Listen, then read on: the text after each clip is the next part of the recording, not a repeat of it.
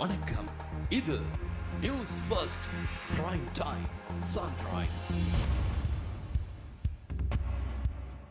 வணக்கம். நியூஸ் ஃபர்ஸ்டின் காலை நேர பிரதான செய்திகளுக்காக சுவந்தா தசிதர். முதலில் தலைப்புச் செய்திகள்.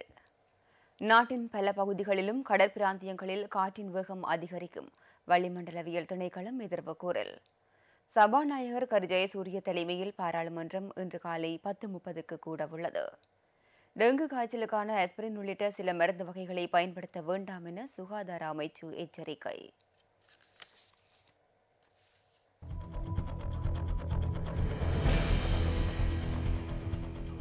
இனி விரிவான செய்திகள். நாட்டின் பல பகுதிகளிலும் கடற்பிராந்தியங்களில் காற்றின் வேகம் அதிகரிக்கும் என வளிமண்டலவியல் திணைக்களம் எதிர்ப்பு கூறியுள்ளது.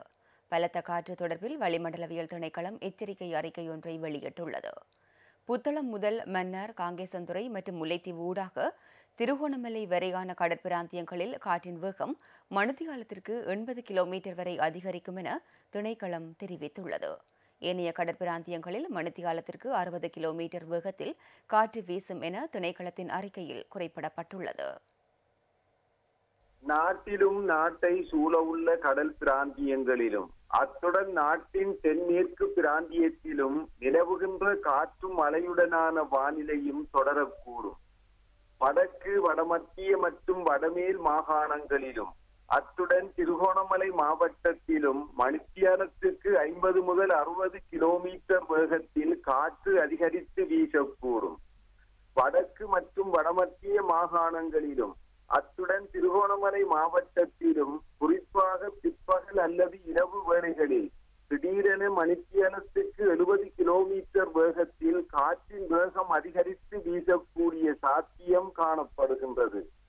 மத்திய, சபரகமுக, மேல், வடமேல் மற்றும் தென் மாகாணங்களில் அடிக்கடி மழை அல்லது இடியுடன் கூடிய மழை பெய்யக்கூடும்.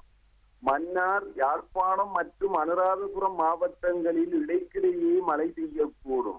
மத்திய, சபரகமுக, மேல் மற்றும் வடமேல் மாகாணங்களின் சில இடங்களிலும் அத்துடன் காலி மற்றும் மாத்தறை மாவட்டங்களின் சில இடங்களிலும் 100 மில்லிமீட்டர் வரையிலான பலத்த மழை பெய்யக்கூடும்.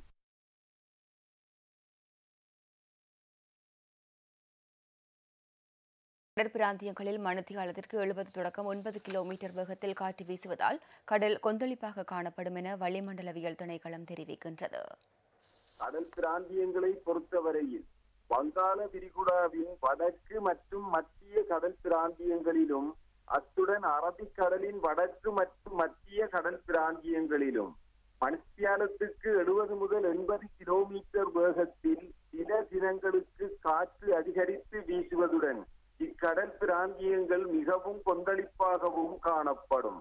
குறிப்பிட்ட இக்கடல் பிராந்தியங்கள் அபாயகரமானதாக காணப்படுவதனால் இக்கடல் பிராந்தியங்களுக்கு எதிர்வரும் 11ஆம் திகதி வரையில் மீனவர்கள் செல்ல வேண்டாம் என அறிவுறுத்தப்படுகின்றனர்.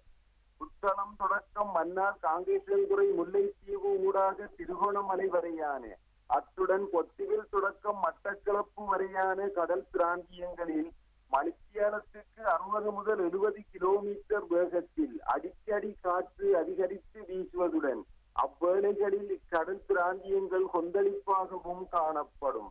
புத்தளம் தொடக்கம் மன்னார், காங்கேசந்துறை, முல்லைத்தீவு ஊடாக திருகோணமலை வரையான கடல் பிராந்தியங்களில் பிற்பகல் மற்றும் இரவு வேளைகளில் மணித்தியாலத்துக்கு 80 கிலோமீட்டர் வேகத்தில் திடீரென காற்றின் வேகம் அதிகரிக்கக்கூடும்.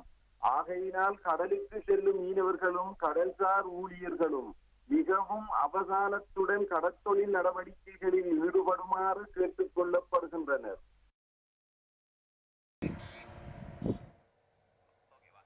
முந்தல் பிரதேச செயலக பிரிவிற்குட்பட்ட கொந்தாத்தீவு கிராம சேவகர் பிரிவில் உள்ள உபைதான் கிராமத்தை ஊடறுத்து வீசிய கடும் காற்று காரணமாக பல வீடுகள் பகுதியளவில் சேதமடைந்துள்ளன. நேற்று வீசிய காற்று காரணமாக 6 வீடுகள் பகுதியளவிலும் உணவகம் ஒன்றும் பகுதியளவில் சேதமடைந்துள்ளது. நேற்று அதிகாலை பள்ளிவாசல் பட்டு கிராமத்தில் வீசிய கடும் காற்று காரணமாக 6 வீடுகள் பகுதியளவில் சேதமடைந்ததாக நியூஸ்ஃபர்ஸ்டின் பிராந்திய செய்தியாளர் தெரிவித்தார்.